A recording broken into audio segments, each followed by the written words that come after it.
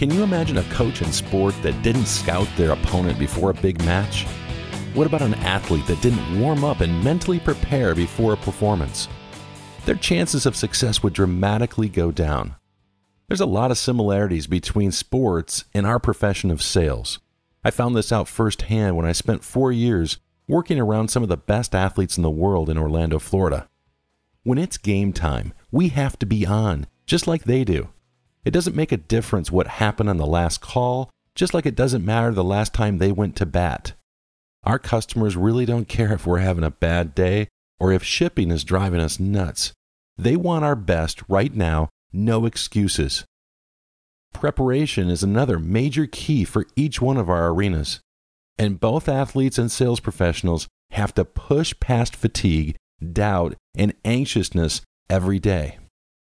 Since we have these similarities, it only stands to reason that we should take the same approach to training that athletes do.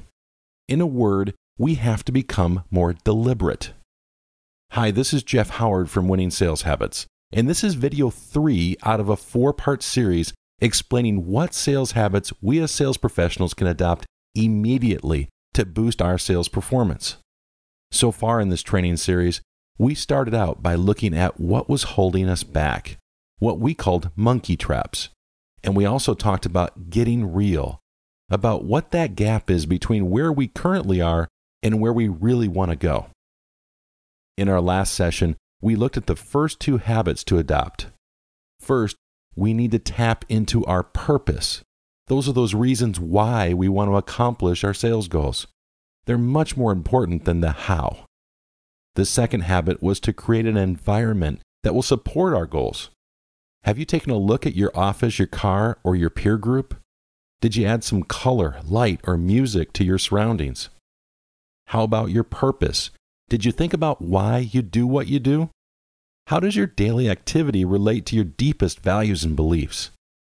Now, just having knowledge about these habits isn't enough.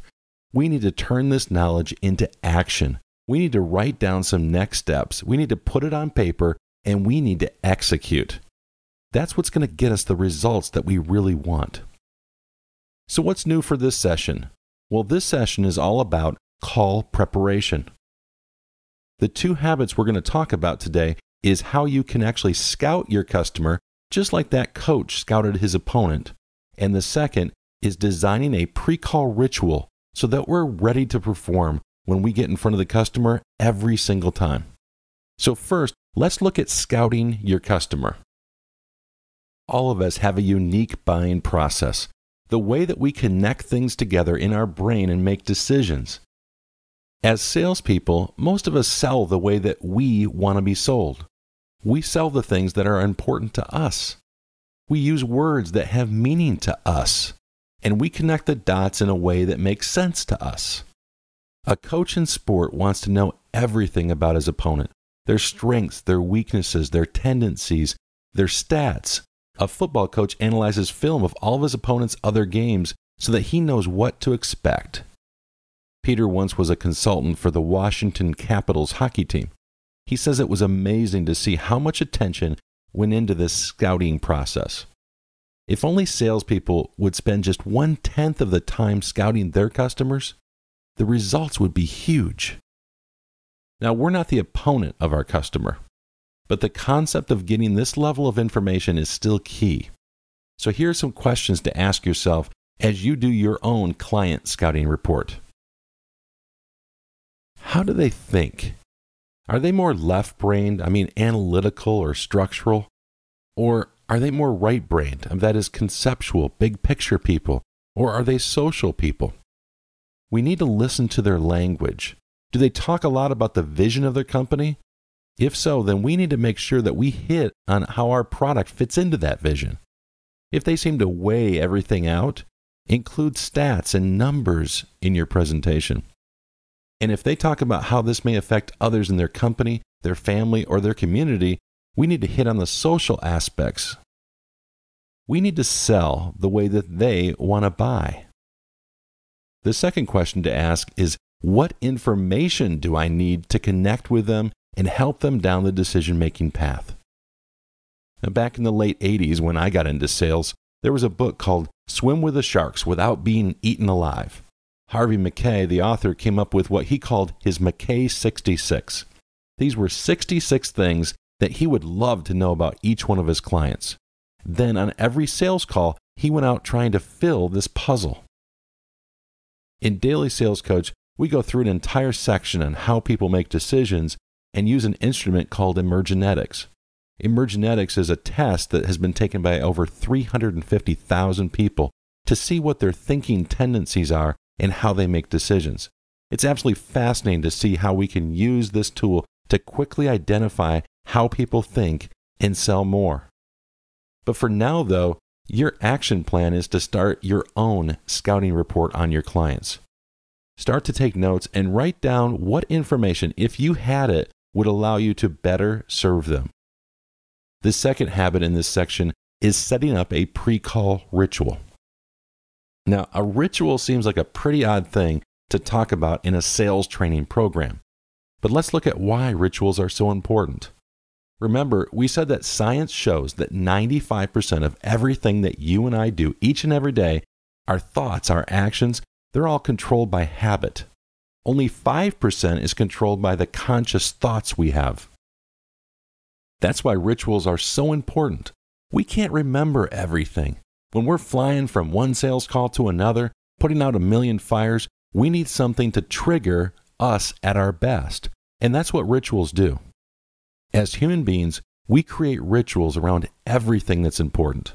We have rituals around religious functions. We have rituals around holidays and celebrations. Militaries have rituals. Our families create our own rituals, and even spouses create rituals together. Rituals give us a sense of control in the midst of our hectic lives. Rituals give us a simple task that can lead to a more important habit. Rituals trigger positive emotions. So, what kind of rituals should we have before we meet with a client? Well, let's compare a sales ritual to the on-deck circle in baseball. When a batter steps out of the dugout and goes to bat, they never go straight to the plate. They go to the on-deck circle, where they swing a couple of bats, knock the dirt off their cleats, and mentally prepare themselves for the performance at the plate. This on-deck circle routine is a perfect example of what we call a performance ritual. It's a brief routine to help you set your attitude before you begin a performance. Unfortunately, many salespeople never take that break. They go from one performance to another, never taking the time to step back. A ritual creates an official break from the torment of demands and provides an opportunity to consciously reset your brain to a state of energy, focus, and calm. Before we look at building your sales rituals, let's look at some examples from others.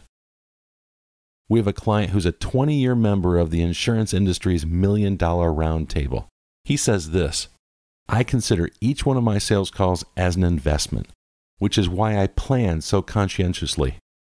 I fully expect to get the appointment. I think through my phone call until I feel that the prospective client can't live without me. Once I'm convinced the prospect needs me, I look forward to the call. How would having an attitude like that affect your next sales call? I mean, this guy's convinced that the customer can't live without him. Another example comes from a group sales director for Alcon Surgical. He says, one of the most effective things that I do when I'm tired and tense is just to take a couple of minutes before the sales call and do some deep breathing. Sometimes I'll do it sitting in my car in the parking lot before going into the sales call. I take some time to get energized and relaxed. Rituals don't need to be complicated, and they don't need to be long either. Most of us don't have much time. But using our analogy to sports, a tennis player has just 16 seconds between tennis points. Can't we carve out just 16 seconds between sales calls to make sure that we're prepared mentally, emotionally, and physically? So here are some guidelines to building sales rituals. Plan 2 different pre-call rituals. One where we might have a little extra time, 2 to 5 minutes or so. The other is a really brief one. That's the 15 to 30 second variety. Then design your ritual that touches every part of you. Your ritual should have a physical component. It could be breathing, stretching, a brief walk if you have the time, maybe even just a posture change. Your ritual should also have a mental component. You should visualize what you want to accomplish on the sales call. You can review information or past buying histories. You can look at your scouting report. Next, your ritual needs some emotion. You want to feel positive, psyched, jazzed, challenged, and confident. Bring some emotion into it. And lastly, your ritual should connect back to your purpose. It should connect your sales call to your wider vision, purpose, values, and beliefs. You need that reason why to create meaning for your actions. So there you have it. 2 more habits: scout your customer and conduct a pre-call ritual. We cover a lot more during the Daily Sales Coach program, but this should give you enough to get started right now so that you can see some sales results right now. Until our 4th and final training session in this series, have a great day selling.